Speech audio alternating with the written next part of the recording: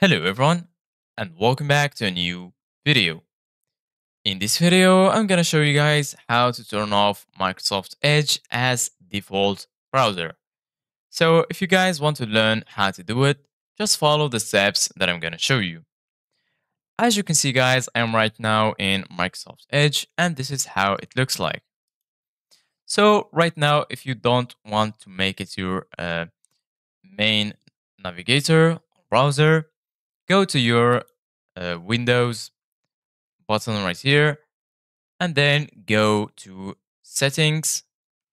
So once you click on settings, you're going to be right here in the home section. So right now you need to go to the left side of your screen right here and you're going to find home, system, Bluetooth and devices, network and internet, personalization, apps. So go ahead and click on apps. And then right here, you need to go to default apps. Defaults for file and link types, other defaults. Go ahead and click on this arrow right here. And then right here, you're going to find a list that includes all of your applications. So go ahead and search for Microsoft Edge. Once you find it, as you can see, guys, go ahead and click on it. And then you're going to be right here.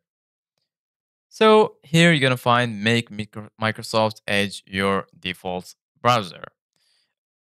If it is already your default browser, you can go to any other browser.